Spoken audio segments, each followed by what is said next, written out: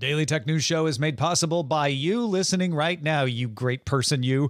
Maybe you're Paul Boyer or Brad or Kevin Morgan or Colin, whoever you are. Thank you. On this episode of DTNS, a social network that doesn't let you type, YouTube increases its fight against ad blockers, and a closer look at the disappointment of humane AI. This is the Daily Tech News for Tuesday, April 16th, 2024. In Los Angeles, I'm Tom Merritt. And from Studio Animal House, I'm Sarah Lane. And I'm the show's producer, Roger Chang. Oh, dear, my friends. I almost said you can't spell disappointment without AI, because it's true. You need that A and that I. But we're gonna get to some more of the humanity of it all in a little bit. Shall we begin? We shall. Let's start with the quick hits. Motorola's Edge 50 series of Android smartphones come with an option for a back cover made of wood. Motorola also claims that the phones are the first to get Pantone validation for the camera. That means Pantone's color scientists check that the camera can simulate the full range of Pantone colors and skin tones as well. And the Motorola tastes like wood. The independent oversight board that hears appeals on Meta's moderation decisions has agreed to hear two cases regarding images of public figures that were modified with generative models to be explicit, aka deepfakes. Facebook and Instagram prohibit nudity, but the board wants to examine the generative model side of the issue, so they're hearing the appeals anyway. In one case, an Instagram account that only posts pictures of Indian women posted a nude picture that was reported but not reviewed, even after appeal. It was removed after the appeal to the Oversight Board. The second case is a post in a Facebook group about AI art. One post showed a man groping a nude woman who resembled a public figure from the United States. That one was taken down automatically, and the poster appealed the decision to the Oversight Board, saying it shouldn't have been taken down. The board will take public comments for 2 weeks and publish its decisions shortly after. The new Insta360 video camera can shoot 360-degree video in 8K at 30 frames per second. That'll let you crop out a perspective and maintain high-resolution pan around 360-degree footage and more. It can also do 5.7K at 60 frames per second and 4K at 100 frames per second. The camera can also do non-360-degree video and 72-megapixel stills. This is a nice cam. It also comes with a removable lens guard for protecting the lens in harsher environments like snow.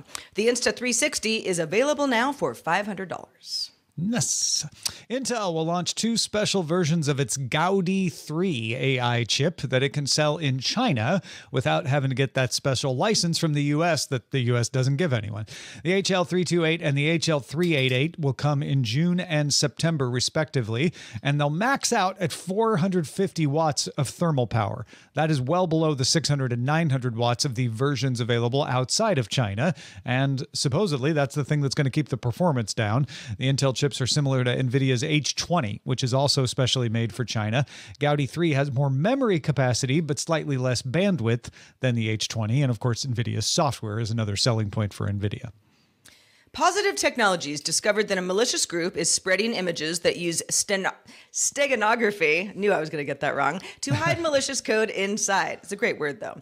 The researchers call it stegano armor and have identified 320 attacks using it, mostly focused in Latin American countries. The attacks are conducted by email with attachments that exploit a flaw in Microsoft Office's equation editor that was patched in 2017. If the system is unpatched, the exploit downloads a Visual Basic script that then loads a JPEG with a base64 encoded payload, which then compromises the machine. So patch that machine. Patch it up. YouTube is extending its efforts to stop users with ad blockers from viewing YouTube videos. YouTube already disables videos when it detects a viewer is using an ad blocker themselves, like in their web browser. This new extension of the policy targets apps that use YouTube's API to display YouTube videos. A lot of apps do this. If you ever watched a YouTube video in another app, they're probably using that API. And some apps use the API to let users view YouTube videos without ads. YouTube will now block those apps' access to the API when it detects that behavior and display the message, "The following content is not available on this app," or it might just buffer forever. YouTube said that. Like, you'll either get this message or it just won't work. It'll just buffer and you'll never know. One popular app called AdGuard did say that it does not use YouTube's API. It has another way to play YouTube videos in its app, so it is unaffected. I want you all in chat to get mad. Tell me why YouTube is bad for doing this, because people are going to get mad about this, and I'm curious why. Because Sarah, do you have a right to be mad about YouTube stopping you from seeing their stuff without ads? I don't.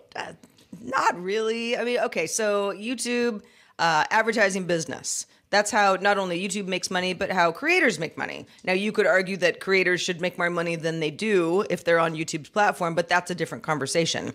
That is how the money machine works. It's kind of like saying, well, I can't share passwords on my Netflix account with my friend anymore, and I'm mad about that. It's like, well, yeah, you had a good run.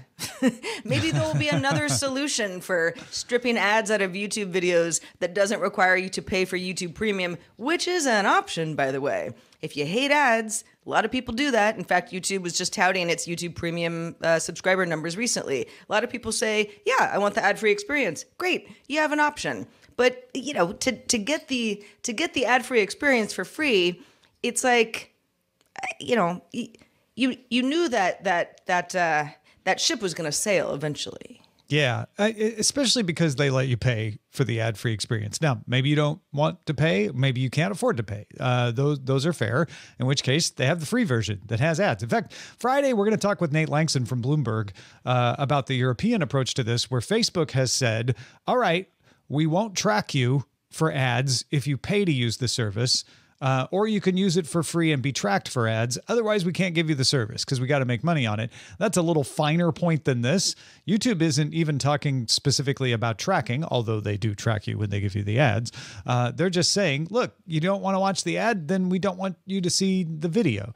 I get being frustrated. I get being disappointed. I get being annoyed, but I don't get thinking that YouTube is somehow wrong or evil for doing this.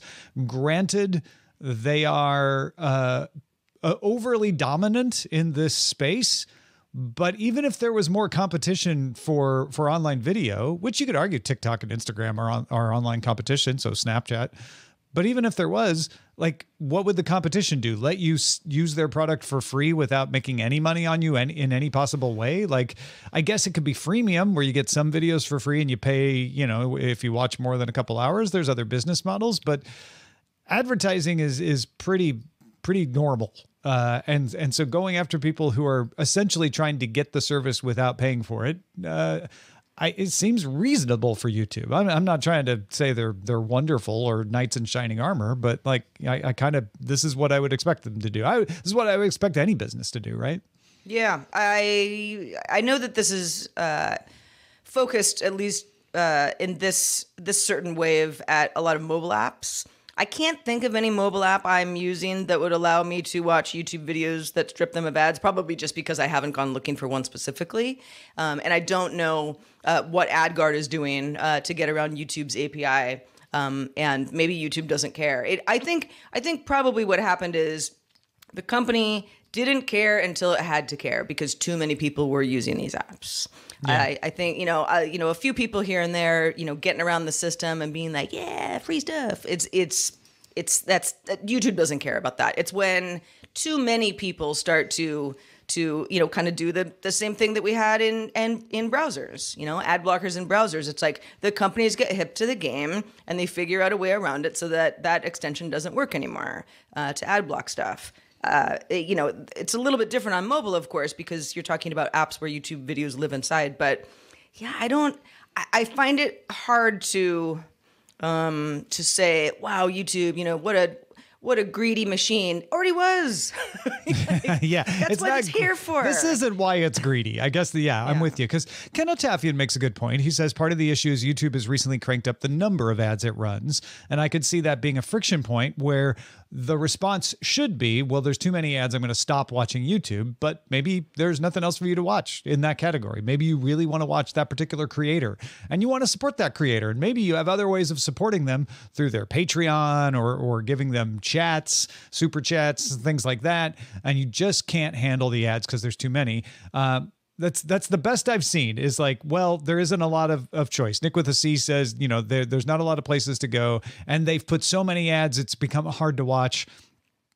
If you really can't support, can't afford paying for the service to get the ad free, then yeah, you are in kind of a pickle there. But honestly, I don't think this is the thing, like you said, Sarah, that makes YouTube evil. And frankly, if the economics were better for YouTube right now, economics are really bad for media and entertainment right now. If they were better, they wouldn't be bothering spending the money to go fight this battle because they don't want to spend money if they don't have to.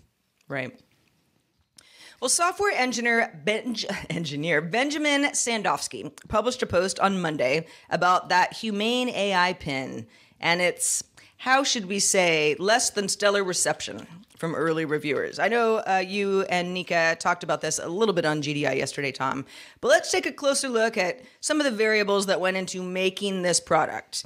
Now, Humane raised $230 million and spent 6 years to ship what is now an AI pin that reviewers have, which you wear on your body, has a projector to beam content onto your hand, does a lot of stuff that's AI focused, and it runs you $700. Now, Sandofsky goes into a lot of detail about the venture capital part of how Humane got to this point. Excellent read, but let's focus more on what we know about the product itself and where we are now. So in May of 2023, and we talked about this on the show at the time, Humane co-founder and former Apple employee Imran Chowdhury delivered a TED Talk with it apparent, some people say this was a rigged demo, that focused on AI and how the AI pen was going to replace the smartphone. It was bold, it looked cool. People were like, all right, can't wait to see this. Well, users now complain, now that they have it, and again, early reviewers have had it for a little bit of time, complain it has way fewer features than that demo promised. Too heavy, runs too hot, terrible battery life. You're supposed to be expected to swap out batteries every few hours. Looks weird on a lot of different types of clothing. Projector can't handle sunlight or even really daylight at all. Input system sluggish. Uses the cloud too much. The list goes on. One reviewer who got a lot of attention, Marquise Brownlee, a very, very popular YouTuber, 18 million YouTube followers, posted a review, which if you watch it, about 25 minutes long, pretty fair and balanced, but it was critical. The title was "The Worst Product I've Ever Reviewed for Now." Now, he does in his review, and I think this is a good way to look at this, say, this product right now is not good. But if the company can fix the problems that the product has right now, it could be pretty cool. They're just nowhere near that yet. And that's where you get into this weird gray area of, well, how do you convince somebody who thinks the product is terrible now that they just have to, let you take another couple of years to make it really cool? Yeah, I liked Sandofsky's note in his column that the founders being former Apple employees may have made it harder for them to do this properly. So Sandofsky's argument is normally what a startup does is they make a version of the product, they get it out there, it fails in some ways, but it proves that there's a market, and then they iterate and improve the product and add features as they go along, and you build interest, and then you build investors, et cetera, et cetera, et cetera. Apple doesn't do that. Apple is very famous for polishing and polishing and polishing and polishing and being behind the curve and putting out smartwatches, smartphones, tablets, after other companies have put them out because they've been working hard to present something that they feel is super functional. The problem in Humane's situation that Sandofsky pointed out is there's no established product to imitate, right? There's no previous smart pin for them to look at and go, okay, let's learn from their mistakes. There's no evidence that people wanted this because there is no product like that. And Humane didn't seem to understand the user mindset. And so Sanofsky says they should have launched a less polished product earlier, rather than launching what is a fully developed product with lots of possible capabilities that doesn't work very well, right? Like it's not fully developed in the fact that it works well. It's fully developed in that it's got a lot of things in it that it's supposed to be able to do, and it can't do most of them. Sadovsky also makes another note that I thought was interesting, that Humane launched in 2018. 2018 was a time where, I mean, some people were already pretty worried about it, but you started to get a lot of chatter of, people saying, we're on our phones too much, is this rotting our brains, especially the kids? And that between then and now, Apple screen time is a great way to monitor your internet habits and be like, maybe I'm overdoing it. Let's dial back next week. You have a variety of tools, social networks trying to help you not be on Instagram too much type thing. And at the same time, over the last couple of years, everything has become AI focused. And the company may have been in sort of a tight spot where this whole ditch the phone, you'll never need it again. That's a hard sell. That's a really hard sell, because everyone goes, but it's great. My phone is great. It does everything. So why would I ditch it? For something that doesn't even tether to the phone. You could say the same thing about, my Apple Watch.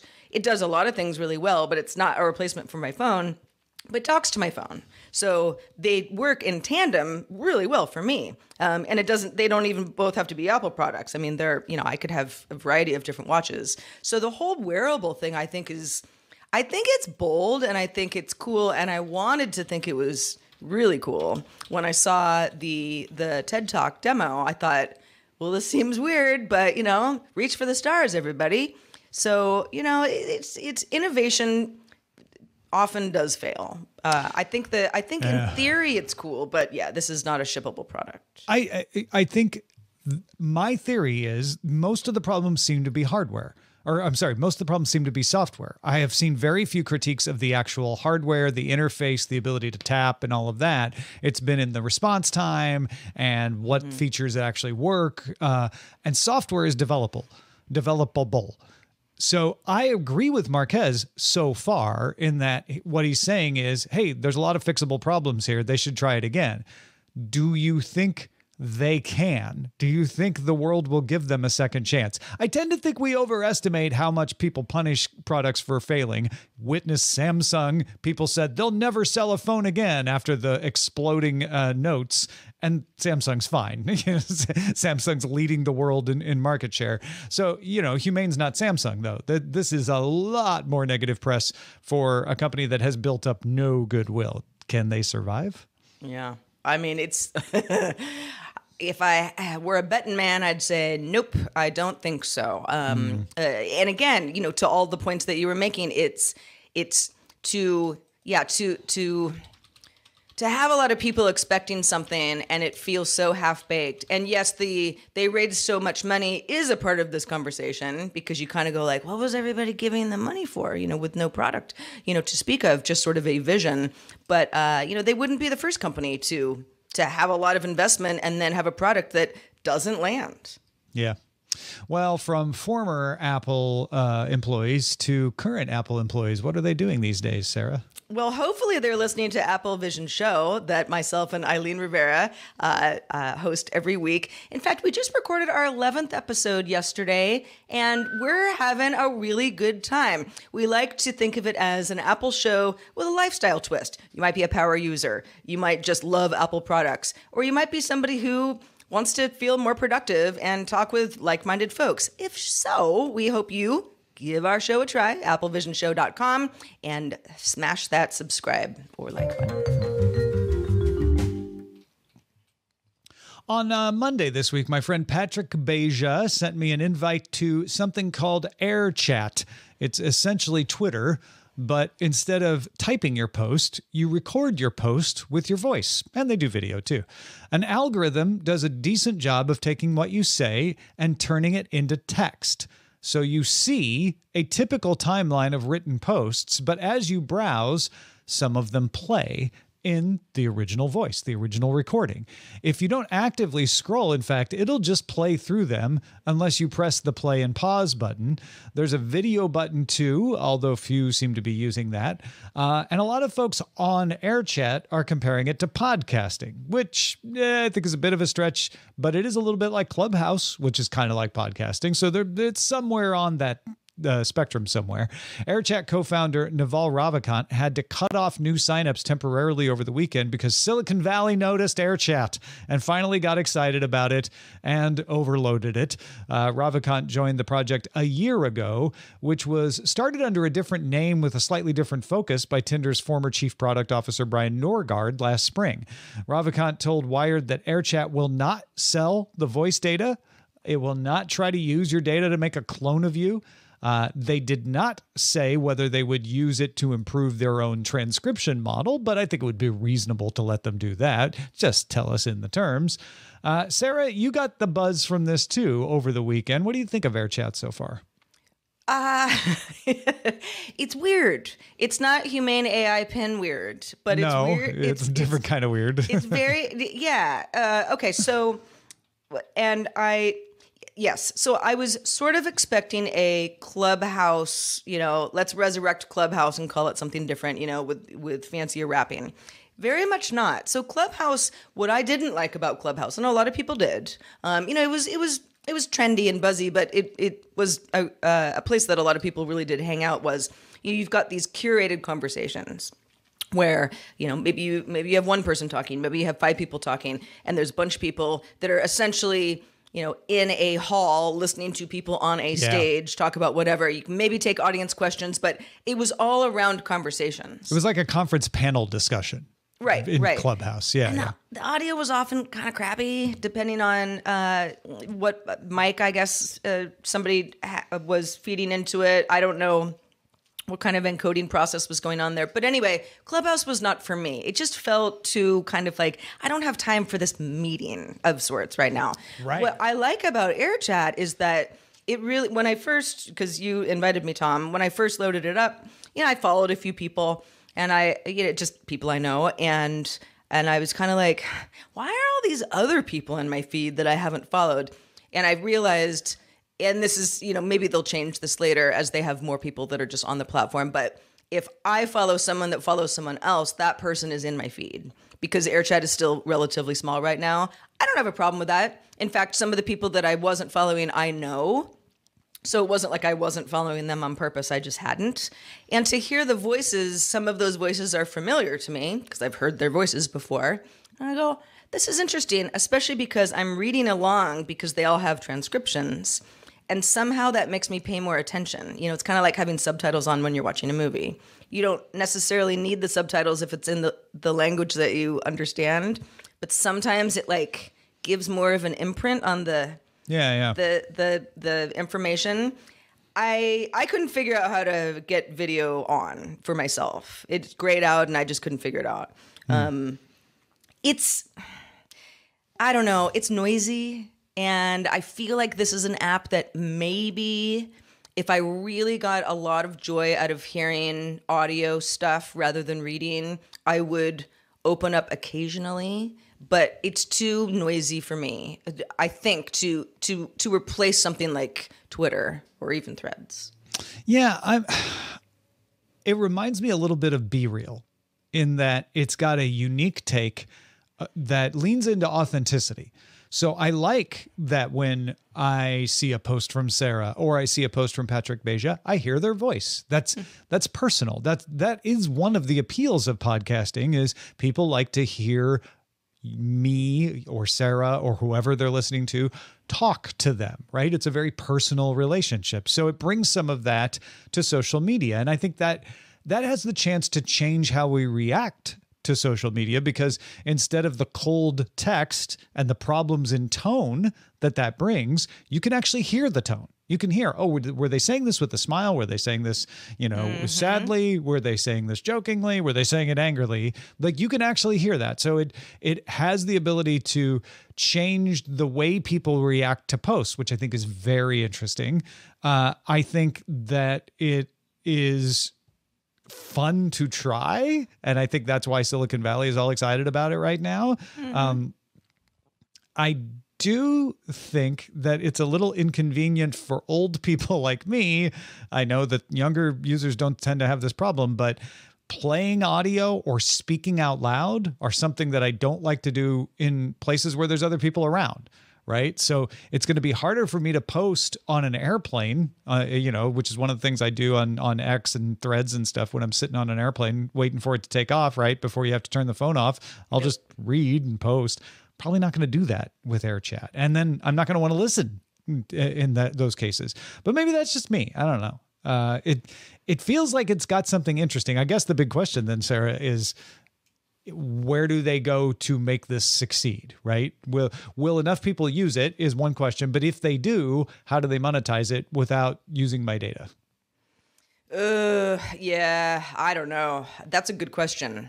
Because really it's... If you want to be around a bunch of people who are either like-minded or you respect or, whatever, then there are already social networks for that. You might have a specific reason that you don't like one or you prefer one over another, but this is not reinventing the social network at all. It is adding a layer that you've not seen before, at least in this specific kind of user experience. And that's cool. But I think it is a pretty hard sell to say this would replace your favorite social network. Maybe images get added, but then it starts to feel like Instagram. It's like, I find apps like this to be in a tough spot because it's like, hey, we're a social network, but instead of text, we've added the audio layer, but it's still text. You're still able to read stuff and even, turn audio off if you want. Although the transcriptions, like you said, Tom, might lack something. If somebody was laughing or being jokey, the context might be lost. But if you start packing it with other features, I think that's where sometimes these apps lose their way. And is it just a feature, not a service? And does Threads, X, do they steal it and say like, hey, let's make that an option, and then they get meerkatted? Yeah, or like, when Clubhouse was big, Twitter Spaces launched. Yeah. And Twitter Spaces, I think it still exists, but you don't hear a lot of people using it anymore. Right. Yeah. I don't know, folks. If you're interested in Air Chat and you get an invite, you have to have somebody's phone number, or I'd be like, hey, let me give out a couple of invites to listeners. But I don't feel like it's fair to ask everyone to send me their phone number in order to give them an invite. So I will try to spread some of the love as far as possible. But if you do get an invite, let us know what you think. Feedback@dailytechnewsshow.com. Speaking of which, let's check out the mailbag. Gabby writes in and says, Amazon Fresh stores. Now, they made people believe that AI was miraculously handling all of the checkouts when it was really a bunch of people overseas studying cameras and making sure all of the items you took were accounted for. Often it took forever to get receipts because it was really people, not computers, doing the work. I'm just a bit disillusioned with the tech world at the moment. Gabby had a lot of other reasons she's disillusioned in the email, but we're focusing on this particular one for the show. I think this story gets misunderstood a lot. They were not lying about using AI and computer vision. They were using humans to review what the AI determined. So the AI would flag things of like, hey, we think he picked this one up. Did he? Can you review it? So it's like moderation, right? The AI, the algorithm goes so far, and then humans review it to make sure it got it right. And I think a lot of people took this as like, oh, they were never using AI. It was just humans going through and doing it all. That would have taken even longer. than it took for you to get your receipt. What was happening was the AI was tallying everything up, flagging a couple of things, and then people were looking over that and signing off on it. That is, to me, not as bad as they weren't using AI at all. But to Gabby's point, what turned out may not be as bad as Amazon lying about it, but it turned out that that technology just never got good enough for Amazon to feel comfortable saying, yeah, it's getting better. We don't have to review as many of them. We can speed up the receipts. And that seems to be the reason that they have decided not to continue to roll it out, because they are not seeing the improvements with it that they would like. Yeah. Yeah. I mean, I'm sure there was some sort of a timeline like, okay, we've got these many reviewers, after which point, the system will feel confident, and maybe the company just didn't feel confident. Yeah. Yeah. There's too high of an error correction rate. And so it didn't work. I feel like that's less bad than like we said it was AI, but it never was, because it was. It just didn't work as well as they wanted it to work, and they thought they could get it to improve. On the one hand, we say like humans should always use AI to assist and not to replace. So I'm not going to get mad at Amazon doing the right thing and having humans review the AI decisions in this particular case. Patrons, stick around for the extended show Good Day Internet. TCL made a soap opera using AI that it intends to stream on its TCL TVs. Oh my gosh, you have to see this trailer. We're going to discuss. Stick around. You can catch our show live Monday through Friday at 4 p.m. Eastern. That's 2000 UTC. And you can find out more at dailytechnewsshow.com/live. We're back doing it all again tomorrow with Scott Johnson joining us. Talk to you then.